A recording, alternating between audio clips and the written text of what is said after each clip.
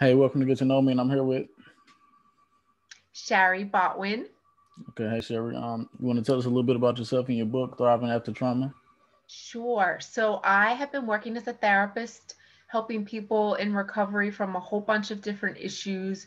My specialties include trauma, eating disorders, depression, and anxiety. And my book, Thriving After Trauma, came out last November. And it's a book that really just addresses different types of trauma. And I talk about many different people who've come to see me for therapy and work through their recovery. And it's also a little bit about my own story of recovering from trauma. Okay, and what was your turning point for you to tell your I, story? there it is. It might be backwards, but so I think so. I've been working on my recovery since my mid 20s, but for me, the turning point, the time when my life really changed was when I had my little guy, who's now almost 10. He's turning 10 in March. I decided around age 38 that I really wanted to have kids, and at that point, I was still single.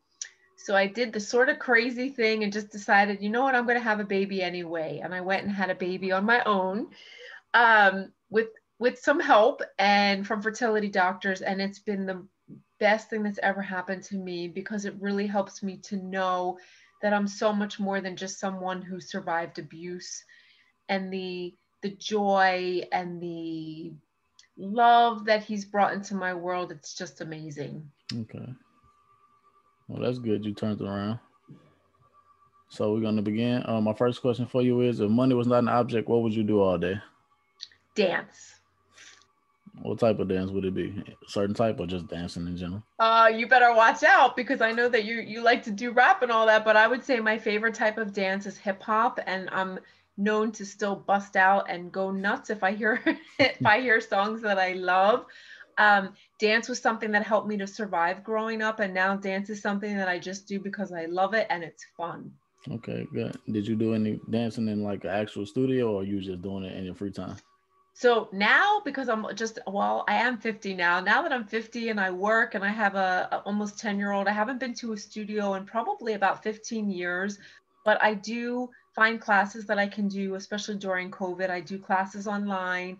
And I think for me at this point, dance is something that I just do when I'm working out, or sometimes when I'm on my Peloton. I do end up getting off the bike and saying, you know what, I like this song, so screw the bike. And I may, and I will bust out a move then.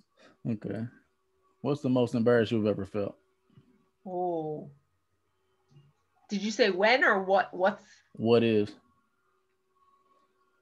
oh gosh, I feel like there's a lot of those moments. My gosh, even just the other day, I'm sitting in session and things just started falling off my walls when I was doing a telemedicine session. Oh my goodness, that's a hard one. I mean, my kid would tell you I embarrass him every single day. So I feel like I have had so many of them. I know growing up, I felt embarrassed, but I felt embarrassed about things that I shouldn't feel embarrassed about. So when I think of the word embarrassment, I think, well, at this point, when I embarrass myself, it's just because I'm being myself and I'm okay with that. Yeah, that's what I feel like the question is. Just like something that you can laugh it off with. You know what I'm Yeah, saying? like at this point, I pretty much laugh everything off, no matter how serious or bad it might be, because it is what it is. And there's just some things we can't control. Yeah. What song would you sing at karaoke night? Oh gosh. All right. Well, the song that I love right now is, I'm sure you know it. It's called Body by, how do you say her name? Meg Thee Stallion. Meg Thee Stallion. Yeah. I mean, dude, if you we were just driving home from somewhere and it came on, and I don't know the words yet, and I would definitely do the clean version, not the explicit version. I wouldn't do that. But I love that song. So that's the first one that comes to mind. Okay. If you can only eat one meal for the rest of your life, what would it be? Oh my Lord, I love food. Uh, Steak, baked potato with a shitload of melted cheddar cheese, and a big cup of hot chocolate Okay. with What? whipped cream. What makes you laugh the most? Oh my God, myself. I just think I'm ridiculous. So I think some of the things that come out of my mouth or some of the ways that I act, besides myself, definitely my almost 10-year-old, especially when he just sort of all of a sudden will just bust out dancing in the middle of his school day because he's currently at school at home, and he cracks me up. He's totally like just jamming while the teacher's talking about like when to put periods and capital letters, and he also whistles a lot, which cracks me up. He's whistling right now. Okay. Who would you want to play you in a movie about your life?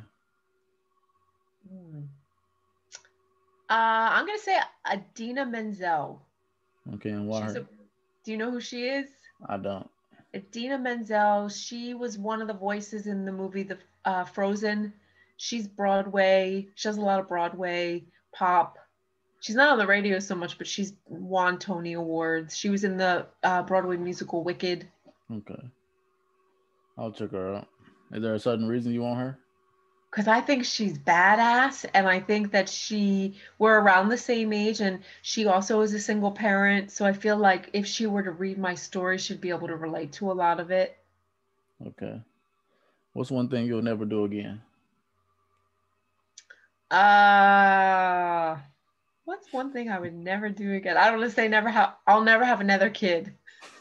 I'm too old. What's three things you think about mostly throughout the day?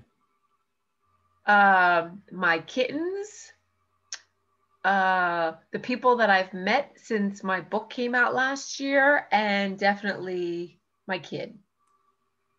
Okay. If you were able to hire somebody right at this moment to help you with cleaning, cooking, or your work, which would it be? Definitely cooking, dude. I'm not. I mean, I'm working on it, but it needs a lot of work. Okay. You have a favorite thing to make? Yeah, lately we like to just eat penne, but we eat it with this really good sauce and broccoli, and it's easy. Okay. And my final question for you is, where do you see yourself in the next 5 years? I see myself in a relationship, in a happy, healthy relationship, and I think I see myself having another book come out. Okay. You currently working on one now? In my head, I am. I People are asking me if I'm going to write another book, so I feel like my next book might be a little bit more about my personal journey, but especially since I turned 50, which just happened a couple months ago. So I think that's what I picture. Okay. Well, that'll be cool. Anything you want to promote? Anything you have coming up? Your social media and all that, so how people can reach you and how to get your book? Yeah, so my book is sold pretty much anywhere books are sold, Amazon, Barnes and Noble. You can get it off Goodreads, and it's an audio, ebook, and hardcover. Again, the title is Thriving After Trauma, Stories of Living and Healing. I would love for people to find me on Instagram. I'm at Warrior Botwin 7. I'm also on Facebook and Twitter and LinkedIn. So I feel like if you want to find me, all you need to do basically is Google me, Shari Botwin, and you should be able to connect with me. But my book is something that I'm very passionate about and want to just say to people, if you can get your hands on it, please do. And if you like it, tell your friends, and then tell your friends to tell your friends, and definitely post reviews because they do help. Okay. Well, I appreciate you for doing the show with me. Sure. Thanks for having me. No problem. You were a great guest. Thank you. Good luck with everything you're doing. You too. Thanks. No problem.